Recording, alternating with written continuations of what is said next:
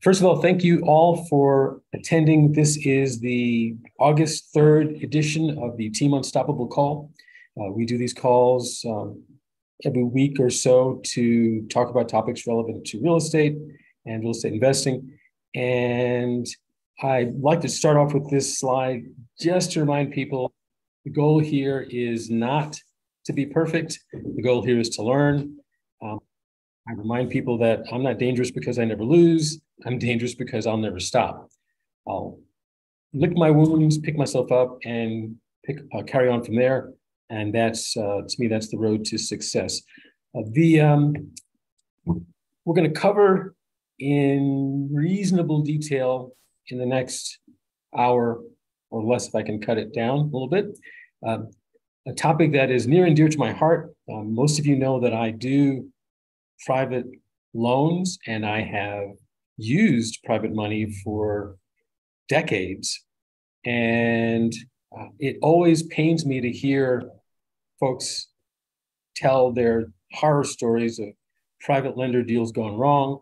And in many instances, those private lender deals that went wrong could have been addressed. The issues could have been avoided beforehand. So I'm doing this mostly as a public service because I hate the thought of people not doing private lending because they're afraid of what might happen when there are fairly straightforward ways and best practices to protect yourself. So let's start with housekeeping. I believe it's going to be a relatively small, intimate group, and therefore I'm going to approach this the following way. If you have a question, please just go ahead and ask it. Unmute yourself and ask it. I have a hard time watching the chat and giving the presentation and trying to get people into the room. So the best way to ask a question is just go ahead and ask it. But in the meantime, while you're not asking a question, I ask that you mute yourself. I am recording this for the Team Unstoppable folks who will be able to get access to the replay, but I'd like to try to minimize the background noise if at all possible. So please mute yourself while you're not asking a question. But if you have a question, go ahead and shout it out and I will get it answered. We are going to discuss, as I mentioned, private lender self-defense. And let me say up front, I'm trying to find some really cool graphics about self-defense, but let me at least say that I am not going to teach you how to deal with an unscrupulous attorney who's licensed and just goes bad. Because again, that's a fairly low probability event, 1 out of 10,000. It doesn't happen very often. And it would cover, I need to take longer than an hour to cover that. This is truly self-defense. These are the techniques, the simple blocking and tackling things that you can do to protect yourself that don't require a ton of work. They don't require a ton of prep, just in many cases, asking the right questions and knowing what your rights are. And so that's what we're going to talk about here in this hour, 45 minutes. And then I will open it up for Q&A at the end. If you have questions about anything we've discussed and I didn't answer your question, feel free at the end to bring those questions to the forefront and we'll get them answered. Of course, I have to say this, almost all of you on this call or watching this call probably already know this, but I am not an attorney. I don't pretend to be an attorney. I don't even play one on TV. I'm not giving you legal advice. I am speaking to my 2 decades of experience using private funds. In the last couple of years, I have been involved in brokering transactions just under $1 million in private lender funds. I'd love to do more, obviously, but my point is that I see a lot of transactions. I do a lot of transactions, and I've heard a lot of horror stories. Fortunately, I've not been involved directly in a lot of private lender horror stories because I like to believe I do things the right way, but I've heard of my share, and I want to try to help you avoid these pitfalls. However, if you have questions that require legal expertise, you are obviously going to want to check with an attorney. The good news is that if you do what I'm recommending in states like Georgia that require an attorney to close it, you'll have an attorney ready to talk to you and answer your questions, namely the closing attorney. So we'll talk a little bit about that in a minute. So let's talk about some of the famous last words that I've heard kind of bouncing around with respect to private loans. Maybe some of you will recognize some of these. Don't worry, I won't call any names, but let's see if these sound familiar. I've known Mary for years. I don't need all that fancy formal paperwork to do this deal. What could go wrong? Or Bob or Jane or whomever. This one is particularly painful because it may not be the case that Mary is not trustworthy or that something happens to make her not trustworthy. It may simply be life. Mary might intend to do all the right things with you. And then the day after you give Mary your money, Mary might get hit by a bus and be in a hospital on liquid food for the next 6, 7, 8 months and unable to fulfill any of the obligations she made to you when she was healthy. And if you haven't protected yourself, you're now stuck in limbo because she's got your money and you've got none of the protective paperwork that keep you from having a nightmare experience as a private lender. Joe says there's no time to close with an attorney or title company, and I want to get in on this deal so I don't miss out. This is the speed imperative. Oh, you have to get this thing done real fast because it's only going to last for a couple of hours or a couple of days, and we got to get this thing done. There's no time to verify that the title is clear. There's no time to find an attorney to close this thing. We have to get it closed fast and put some money in the seller's pocket so that we don't lose this wonderful deal. My philosophy on speed is if you have to have a fast answer, the answer is no. I won't be rushed as a real estate investor or a lender or anything else. If I don't have the time to do the things that make me comfortable, then my answer to you is going to have to be no. And I'm okay with missing out on some deals because haste does make waste. And when you skip steps, that's when things fall apart. And the last one is Bob's an experienced investor. I don't need to look over his shoulder to make certain the rehab work is being done properly and completely.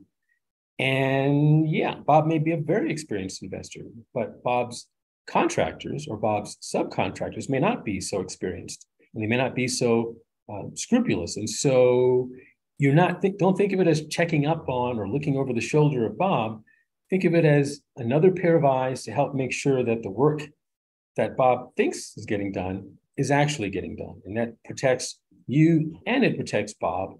And so you're not hurting him. You are, in fact, helping him get his job done. So I put these up there because these are not statements that are made by people who are clueless. These are people who understand how real estate works. They're just pressed for time, or they're relying on the relationship, or they're relying on the expertise of the operator. And they're not thinking about all the possible scenarios where things go wrong through no fault of the people that you're lending to. Yes, there are some unscrupulous operators out there, but for the most part, they're easy to avoid. It's the people that you know and love and have relationships with that in many cases can do some of the most harm because you relax your guard and you think you're helping out by not making them go through all the formalities, when in fact, and I typically will say this, I love you and therefore I'm going to do all these formalities because they protect me and you and our relationship, which is more important to me than any amount of money. So it's not, I'm going to make you do all these formalities because I don't trust you and because I don't love you. It's, I'm going to have you go through all this for the very fact that I love you and I value our relationship and I don't want anything threatening that. So let's make sure that we dot all the I's and cross all the T's so that we don't have to worry about this little deal impacting our friendship. So this is why I'm doing this, because these, I will say, errors in judgment happen all the time to all sorts of people. And it's not an unreasonable thing to have happen, but these are easy to address. And we'll talk about that in a second. I'm assuming that most of the folks on this call understand what a private lender deal is, but I don't want to make too many assumptions. So I'm going to walk through a quick scenario here of a type of private lender deal. And again, I'm going to go through it pretty quickly, unless someone has questions, and I'll slow down. But I think most of you understand how this thing works. And the way I've been talking about these deals is oftentimes the people who will approach you are people who already know you and who know that you have funds. And so for the purposes of this example, let's imagine a cousin J, which could be a male or female, that approaches you and says, hey, cousin, which is you, I know about this great deal. The seller has a house and they're prepared to sell it for cheap. And I want to jump on this deal. And so let's talk about how we can work on this thing together, says cousin Jay. I know that you have money and I don't have any. So here's what I'd like to see happen.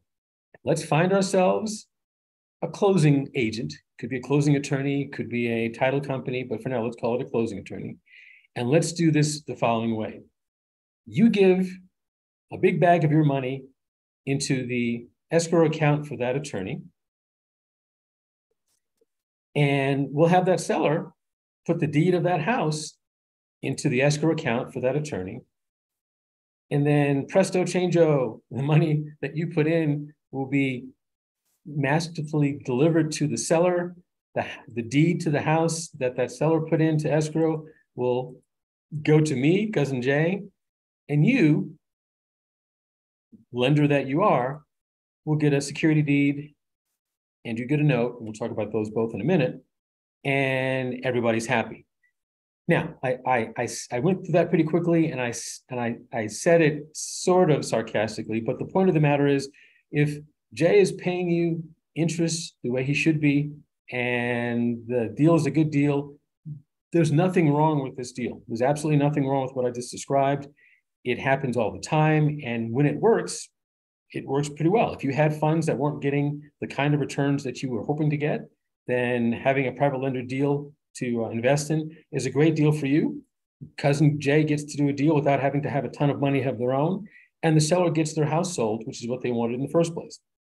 So this is not a bad deal. There's nothing about this that we've just gone through that is bad. The bad parts come in when steps get skipped or people let their guard down and let emotions get in the way of good judgment. So let's talk about what I like to call the 4 nevers. And if you remember nothing else from this presentation, please take away these 4, because if you manage these 4 properly, you will avoid 90% of the risk that I've seen and that I've heard of when people get in trouble with private lender deals. And just to be clear, I'm not talking about the underwriting of the deals. We're not going to talk about, is it a good deal? We're not going to talk about, are the comps valid? Is the LTV appropriate? That's a separate issue. I'm just talking about the mechanics of the actual execution of the deal. My assumption is that you'll do your homework and your due diligence and verify that the deal makes sense. And the deal could make perfect sense. But if you violate these 4 nevers, you're going to be in a world of hurt. And so I'd like to see you avoid that possibility. And that's why we're going to cover these in some detail. And they're pretty straightforward, and most of you probably know them. The temptation, however, is to break some of these rules, and that's why I'm calling them the 4 nevers. You should never be breaking these rules. The first one is that you should never, ever be sending funds anywhere other than to an attorney or title company escrow account.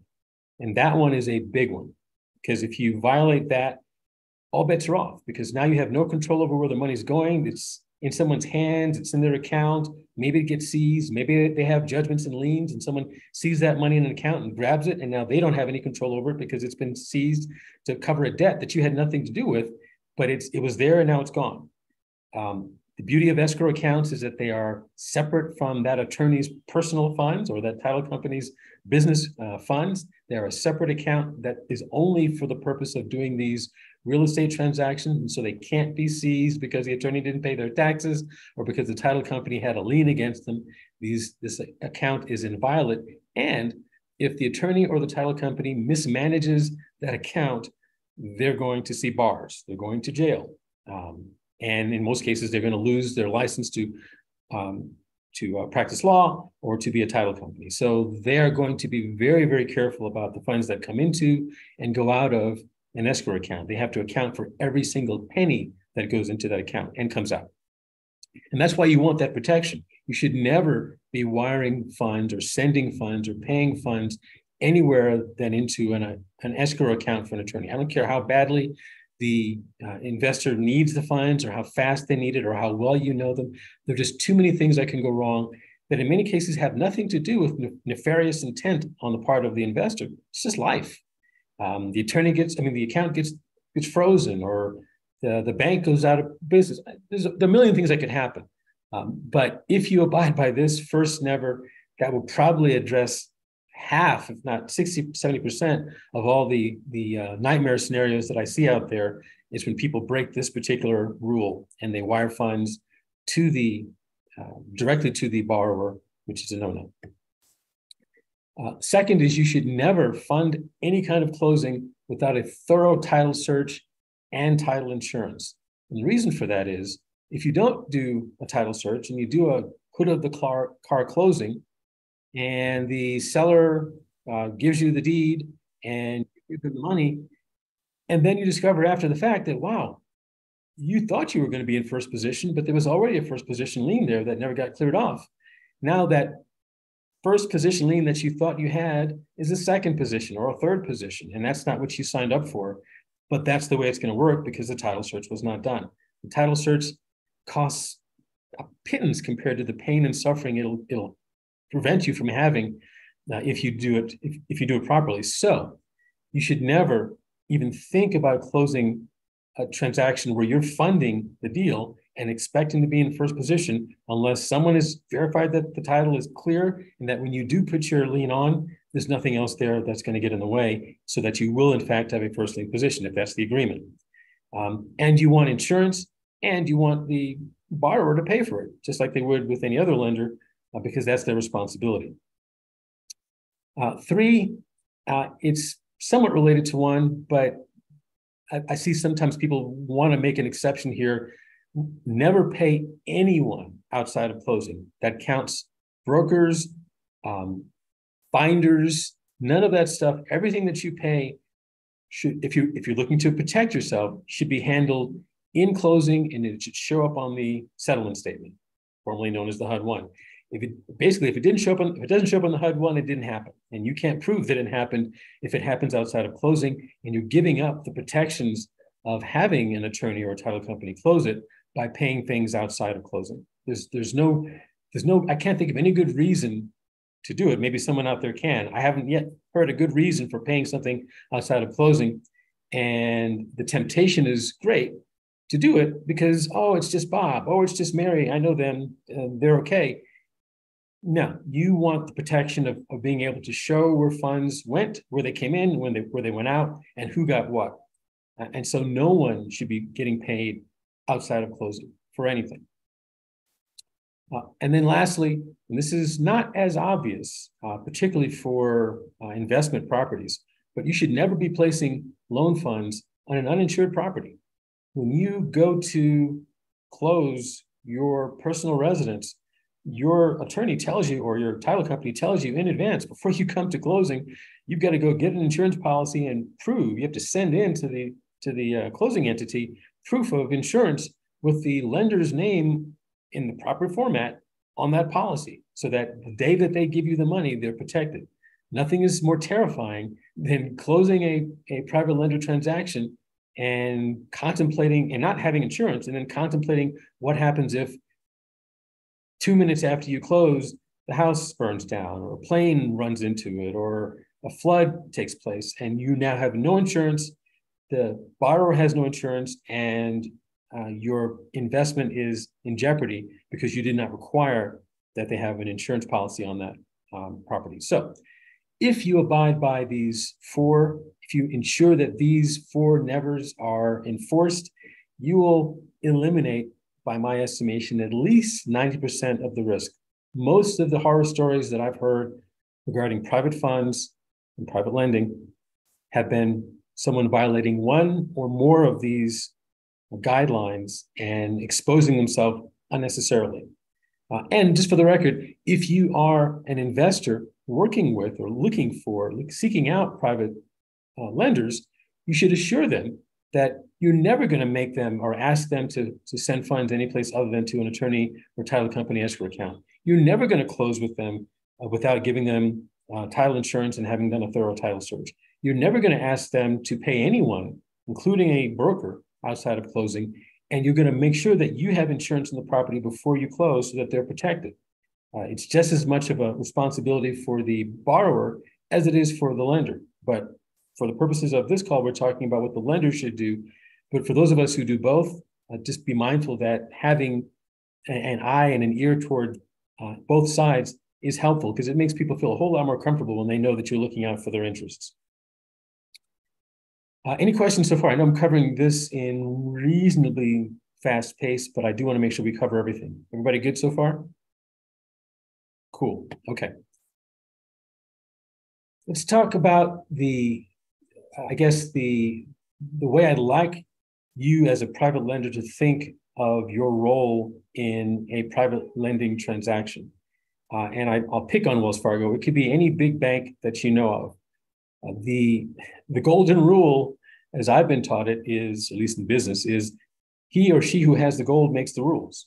So when you're closing with a closing attorney, the attorney, in theory, I guess, is working for the seller and the buyer. But really, if there's an if there's a lender involved, there's a big bank involved, the attorney is really working to make sure that the lender is happy. If the lender's not happy, nothing moves forward. And so that attorney effectively works for the lender. All the paperwork that the lender provides, the attorney makes sure gets signed and is executed properly.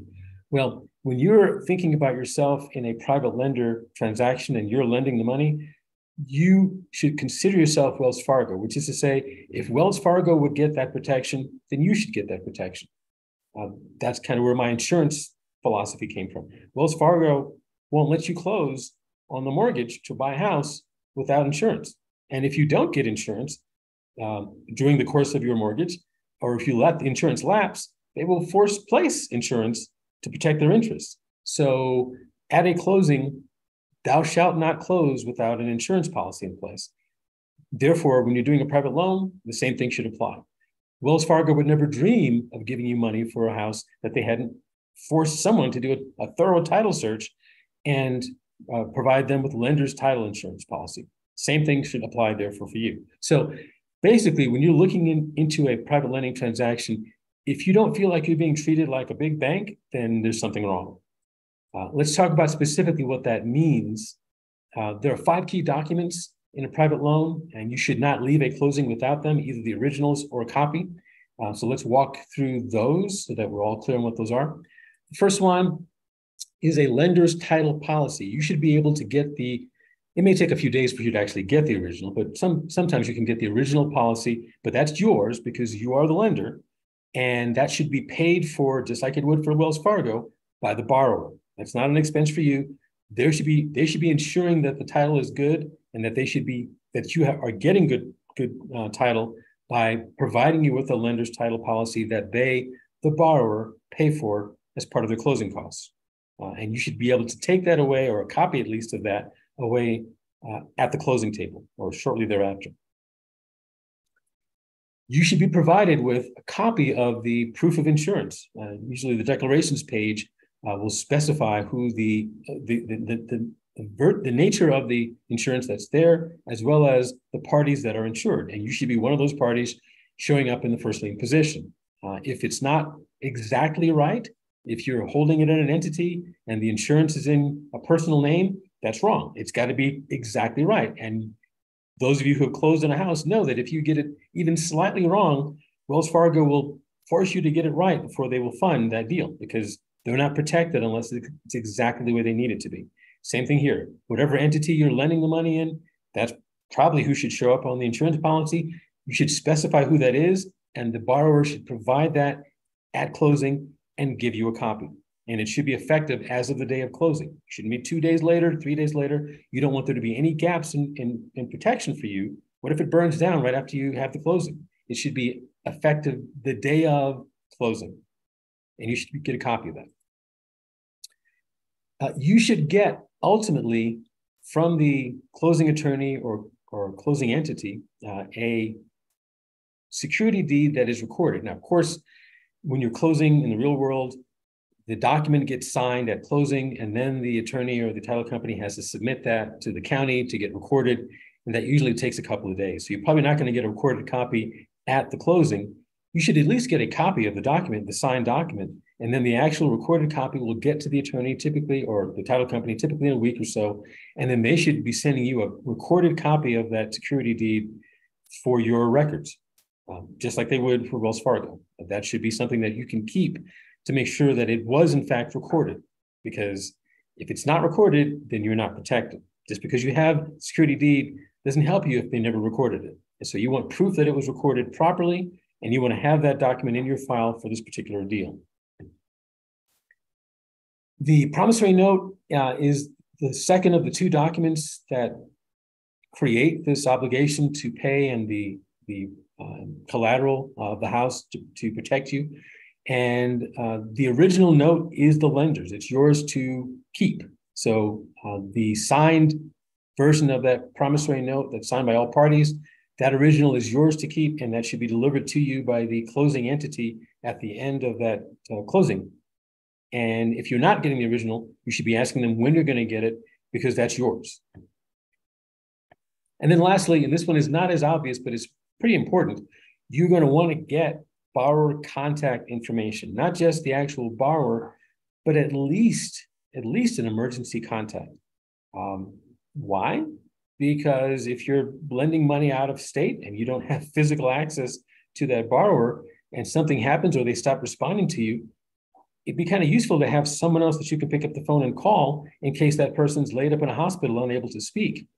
So it could be a wife, it could be a business partner, but it should be at least one other person that you can reach out to in case of an emergency. And I would like to see the private lender have name, address, and phone number, at least for the borrower, if not for the borrower and for the emergency contact, just because things happen and people get in accidents and they get hit by buses and they get sick and they go into hospitals and they can't talk in many cases. And so you have no idea what's going on and you're stuck in the dark without having any details. So these are the big five. Are these the only documents? No, but these are the main documents. As a private lender, these are the main documents that you're going to want to have, either copies or originals, at the end of the closing. And again, Wells Fargo would get all of these. And so there's no reason why you shouldn't get them as well. And no closing entity should balk about you getting any of this. This should be pretty standard stuff. And everybody should want you to have it. Again, I'm going to talk a little bit in depth to some extent about the promissory note. Again, I'm not going to give legal advice, but I'm going to at least suggest that of the two documents, the security deed is the thing. It's a pretty standard document. Every closing entity does hundreds of those, or if not thousands, throughout the course of a year. So the odds of them getting that wrong are pretty slim, and they're pretty standard. In Georgia, it's a security deed, and they're 99.99% times going to get that exactly right. And they're attorneys, so they have insurance. If they get minor items wrong, they can fix it and they can get it corrected on public record. I'm not so much worried about the security deed. The promissory note is the second of those two important documents. And the promissory note spells out in detail the obligation between you as the lender and that borrower, and not just the obvious stuff, but the things that, again, oftentimes people don't think about until it's too late. And when it comes to private lending and these kinds of arrangements, an ounce of prevention truly is worth a pound of cure. For example, the promissory note, in addition to the obvious things, specify how much is owed and what the term is. And most attorneys and title companies catch all that stuff. That's part of what makes a note a note. They're going to catch those. Most will catch the late payment clause, but you're going to want to make sure that it says what you want it to say. How many days, if it's due on the first of each month, then at what point is it late? And if it is now late, what are the penalties? And how will those penalties be paid? Those kinds of details should be spelled out in specific detail in the actual note so there's no confusion down the road. The borrower should understand what they are. The lender should understand what they are. So there's no argument when someone's late. We know exactly what late means, and we know exactly what the penalty is, and what happens if they don't pay that penalty. If they're supposed to pay a $50 late charge and they don't pay it, then what happens? All that should be spelled out in the note in detail so there's no confusion and no delay in executing what it says. Less obvious, but also useful is term extension. Let's say you do a 3-month note, and at the end of 3 months, they're not ready to pay you back yet. Well, if you don't think about this in advance, then you have to go and modify the note. You have to go find an attorney and start making modifications to the note, to the existing note, because you didn't take into account what happens if they overrun their term. But since we all know, you're seeing it here now when we're talking about it, and you understand that in the real world, sometimes it takes longer than the investor thought to get things fixed, you're going to want to put term extension conditions right in the note from day one, just in case it happens. It's a 6-month note. There should be a provision in there that specifies what happens if they don't pay within 6 months. Is there a fee that they have to pay? Are there penalties that they have to pay? Does the interest rate change? Whatever those are, whatever those arrangements are that you've agreed to with the borrower, that should be specifically and explicitly stated in the promissory note. And who's making all these changes? Are you making these changes? Absolutely not. The title company or the closing attorney is making all these on your behalf as the lender and charging it to the borrower. That's part of the joy of borrowing money, is that you've got to make the lender happy because they've got the gold. So whatever those term extension conditions are, they need to be in the note, and to your satisfaction, you've got to give the thumbs up that it's okay before that thing can close. And so as long as you have that conversation in advance, then there's no surprise, there's no ill will. Everybody understands what happens if it takes longer than the agreed upon term to get this thing closed.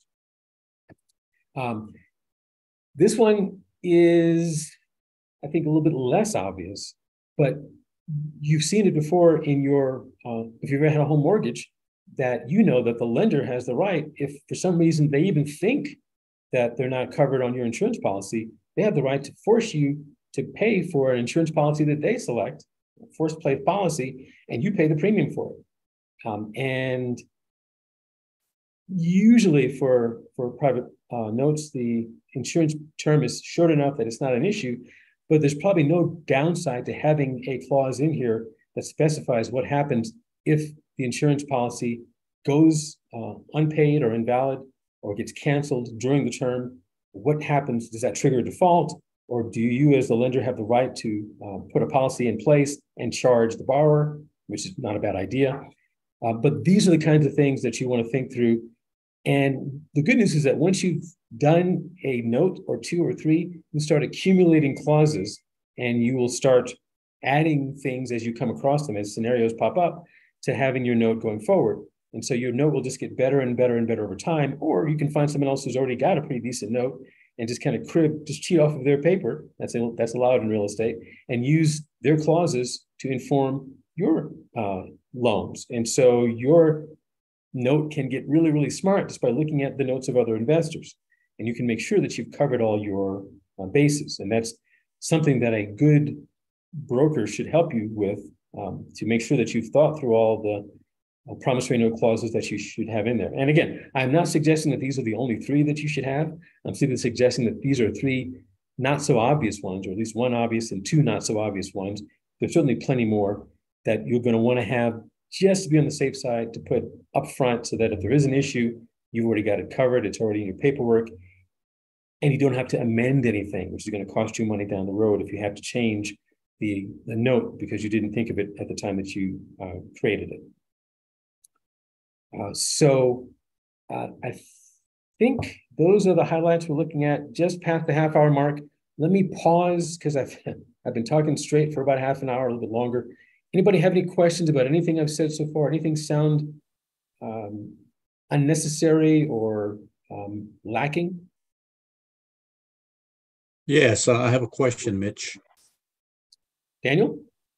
Yes, so looks like this loan, this transaction that you're presenting is more towards short-term loans, I guess, Yeah, right? 6 months yeah, to 1 year. yeah, Okay. Yeah, I just want to make sure about that. yeah. And I only position it that way because the majority of the private lending interactions that I've had have been for rehab or for buy, fix, and hold until they can season it. So we're talking typically 6 months, 9 months, certainly well less than a year.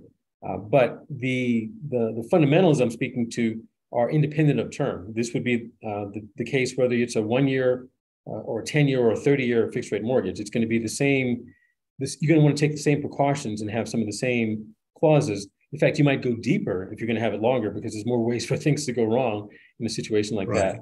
that. But at very least, these things should be taken into account.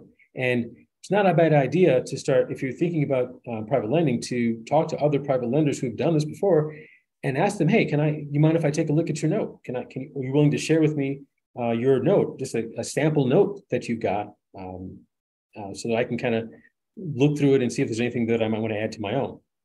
But the note is where most of the opportunity to save yourself headaches and heartaches come up. And it's unfortunately where a lot of people just go, oh, well, the attorney will just prepare the note. And they will prepare the note, but they're going to prepare the standard note that may or may not have the things that you want in it, much like an attorney might prepare a standard lease, which those of us who are landlords know there's hardly anything that standard about a standard lease. You want a lease that's ironclad, double reinforced, and triple checked. And that's typically not what your average attorney is going to pull out of their drawer and have you sign. So same thing goes for the note. You're definitely going to want to have access to the note more so than the security deed or security instrument, because again, that's something that they know they can do those in their sleep. The odds of them getting that wrong are pretty slim. You're certainly welcome to look at it, but that's not the one that worries me so much. You're going to want to have that note before closing. You're going to have plenty of time before the actual closing to review the note that they're preparing and make sure that it meets your satisfaction. And if it doesn't meet your satisfaction, then you should be able to go right back to that attorney or title company and tell them what you want, and they should do it because again, they're working for you. Their job is to make sure that the terms of this note are satisfactory to the lender. In this case, that's you. Great point there. Anybody else have any questions? Anything that I said here? I think we're transitioning into the Q&A. Anything I've said here that sounded a little bit off or unusual? No. Now, I will speak to some of the things that I didn't talk about since we have a little bit of time. I didn't say anything about insurance on the borrower. And I didn't say anything about insurance on the borrower. So let's say, I have a private lender arrangement with the borrower, and the borrower does get hit by a truck and killed, heaven forbid. If I had an insurance policy on the borrower, then, I could perhaps, well, presumably I could, that policy would come into effect and I could get my stuff paid. Here's why I didn't mention anything about that for the purposes of this call. It's because I primarily lend in states or work with people who are lending in states who are fast foreclosed, to be blunt. And so,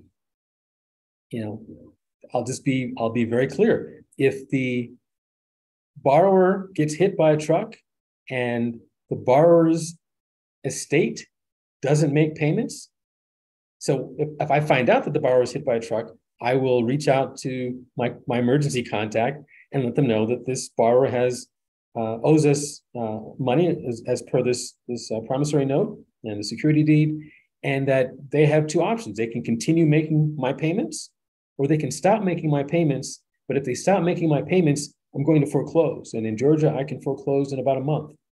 And so I don't worry too much about having an insurance policy because my insurance policy is I'm going to foreclose if they stop making my payments. That's not true every place. Some places take 3-6 months to foreclose. And so in those cases, you might consider having the borrower get some sort of an insurance policy. But again, to your point, Daniel, because we're typically talking about short-term debt, I'm not too worried about it because again, if the term of the agreement gets hit and they're not paying or not in a position to renew, then again, they'll trigger the default. And if I have to, I'll foreclose.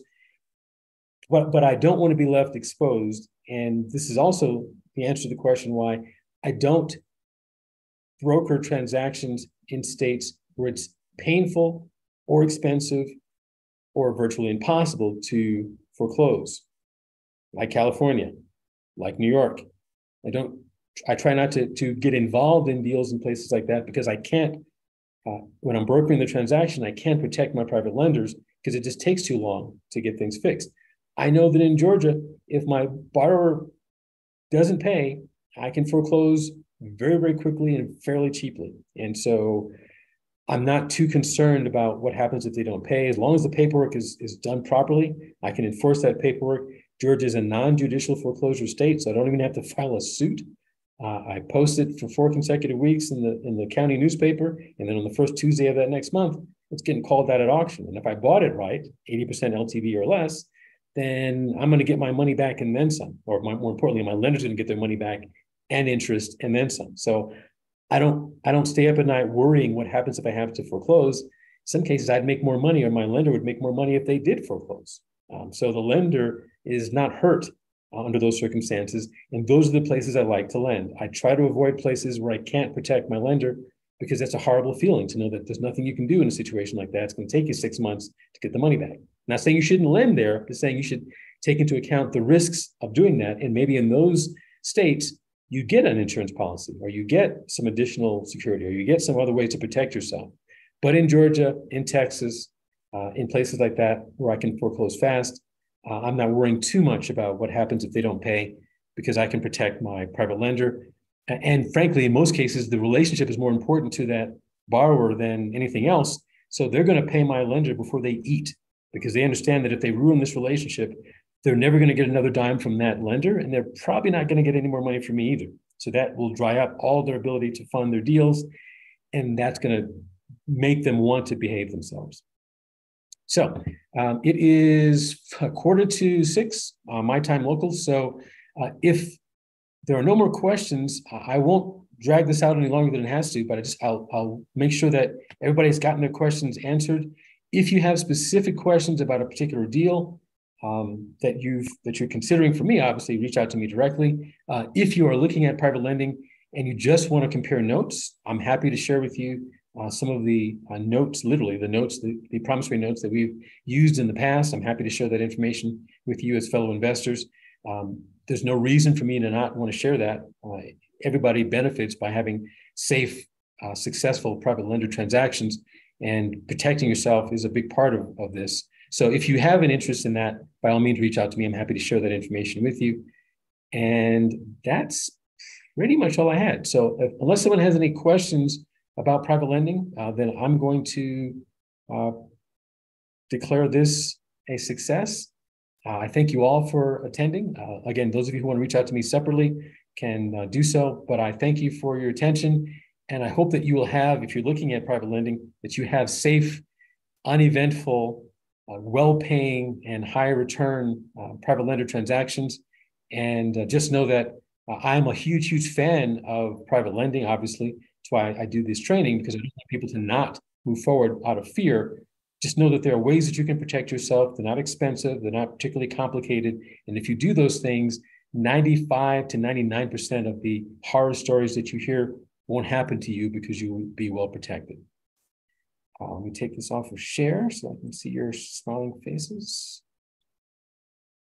There you are. So if no one's got any questions, I will call this as done. And I thank you all for being here to hear me ramble about private lending. All right. Thank you so much. It was really great. Thanks, Michelle. Yeah. Daniel, thanks for showing up. Please, thanks. Beth, thanks. Hopefully it was helpful. And we'll talk to you all soon. Take care.